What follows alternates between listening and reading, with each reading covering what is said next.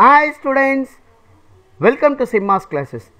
Z transform la inverse Z transform convolution theorem apply பண்ணி எப்படி கண்டுபிடிக்கிறதுன்றத இங்க இன்னொரு எக்ஸாம்பிள்ல பார்க்க போறோம். இத நம்ம கொடுத்திருக்கிற problem find z inverse of z cube by z minus 1 the whole cube. இத நம்ம கொடுத்திருக்கிற problem z inverse of z minus 1 the whole cube. இதை நம்ம என்ன எழுதணும், ப்ராடக்டா ரெண்டு டேர்மா எழுதுறோம் கன்வல்யூஷன் அப்ளை பண்றதுக்கு. என்ன convolution, z inverse of f of z into g of z is z inverse of f of z convolution of z inverse of g of z. அதாவது எப்படி எழுதுவோம்னா f of n convolution of g of n ன்னு எழுதுவோம். இப்போ இங்க z inverse of z square by z minus 1 the whole square convolution of z inverse of z by z minus 1. இப்போ இதுக்கு நமக்கான formula தெரியும், z inverse of z square by z minus a the whole square. Formula ஏற்கனவே இதை convolution மெத்தடில் எப்படி solve பண்ணுறதுன்றத தனியாக ஒரு வீடியோ போட்டிருக்கேன். அந்த வீடியோவோட லிங்க் கீழே டிஸ்கிரிப்ஷனில் இருக்குது, நீங்கள் அதை பார்த்து தெரிஞ்சுக்கலாம்.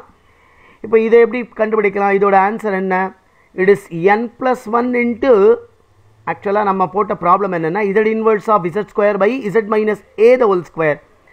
அதுக்கு n plus 1 into a power n, இங்கே ஏக்கு பதிலாக 1 இருக்குது, so 1 power n convolution of z inverse of z by z minus 1 1ன்னு எழுதலாம், இல்லை 1 power n ன்னு வச்சுக்கலாம். ஸோ 1 power n அப்படி எழுதிக்கிறேன். இப்போ நமக்கு ஃபார்முலா தெரியும், formula f of n convolution of g of n is equal to summation r is equal to 0 to n f of r g of n minus r. அதாவது முதல் ஃபங்க்ஷனில் n-க்கு பதிலாக r substitute பண்ணுறோம், ரெண்டாவது ஃபங்க்ஷனில் n-க்கு பதிலாக n மைனஸ் ஆரை substitute பண்ணி ஆரை வந்து 0லேருந்து n வரையும் சம்மேஷன் எடுக்கணும். இதுதான் ஃபார்முலா.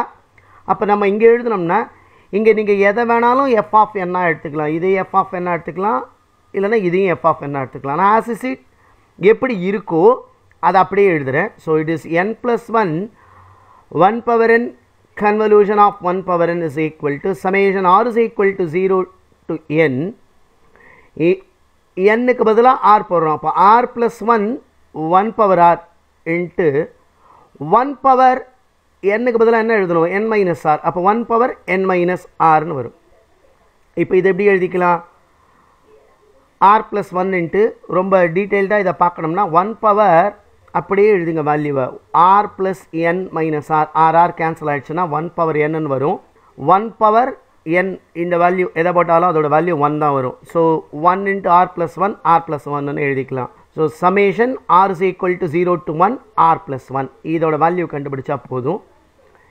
இப்போ இதுக்கு ஆருக்கு பதிலாக 0 கொடுத்தா வில் கெட் 1, ஆருக்கு பதிலாக 1 கொடுத்துட்டுனா 1 plus 1 2, ஆருக்கு பதிலாக 2 கொடுத்தோம்னா 2 plus 1 3, ஆருக்கு பதிலாக 3 கொடுத்தோம்னா 3 plus 1 4 ப்ளஸ் எக்ஸெட்ரா. அது லாஸ்ட் டேர்ம் ஆருக்கு பதிலாக n கொடுக்கணும், அப்போ n plus 1ன்னு வரும். பாருங்கள், இது some of first n plus 1 natural numbers. நமக்கு ஃபார்முலா தெரியும், some of first n natural நம்பருக்கு ஃபார்முலா என்ன எழுதுவோம், n into n plus 1 by 2. இங்கே என்ன டேர்ம் இருக்குது, n plus 1 இருக்குது, அப்போ என்ன ஃபார்முலா வரும் இதுக்கு, n plus 1 into n plus 2 by 2ன்னு வரும்.